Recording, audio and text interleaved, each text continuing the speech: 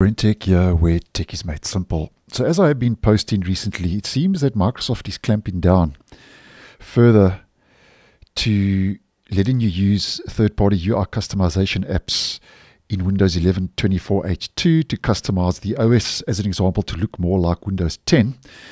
And the last video I posted on this is that Microsoft could also block upgrades to Windows 11 24H2 if ExplorerPatcher is installed, and that video will be down below in the description. Now, just to let you know that a little bit more information has come to light, and it seems now that Microsoft could be blocking and putting safeguard holds up against more software that will prevent you installing Windows 11 24H2 if you have that said software installed. And this was spotted by the good folks over at DeskModder. And basically what they did was they sourced and decrypted an appraiser.sdb file, which is basically a system file that's hidden quite deep in the OS. And they managed to get a so-called list of other apps and products that could prevent you from upgrading to Windows 11 24H2. And here is a complete list, as mentioned, taken from that post by DeskModder.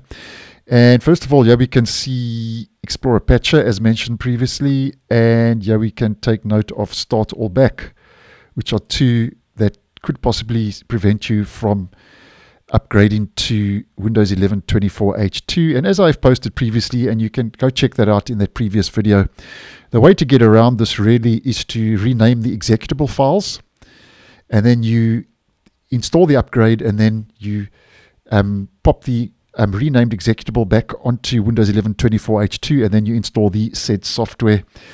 And as an example, it is usually an older version of these apps that's going to be preventing you from updating to Windows 11 24H2. So as an example, if you are using the Windows 7 version of VLC, that's going to trigger a safeguard hold during the update.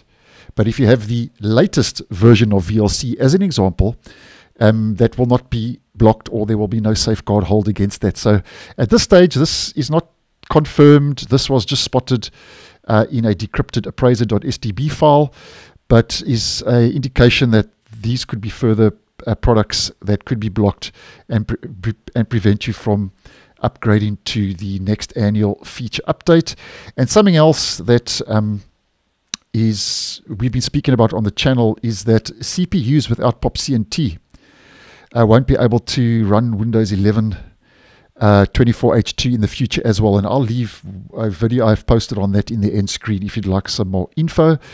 And there's kind of two sides to the story, because for some, this might just be an annoyance and a kind of a Microsoft causing a headache for some users who do use some of these different apps and products. But for others, it also may be that Microsoft is blocking unreliable software that has a high crash rate, that is very sensitive to OS changes. So very hard to say at this stage if all of these will be blocked, or if some, like ExplorerPatcher, as mentioned, we've spoken about that previously, or StartAllBack, we've spoken about that previously. But nonetheless, just keeping you guys posted, as we like to do on the channel. And none of this obviously has been confirmed by Microsoft. This is, at this stage, is pure speculation.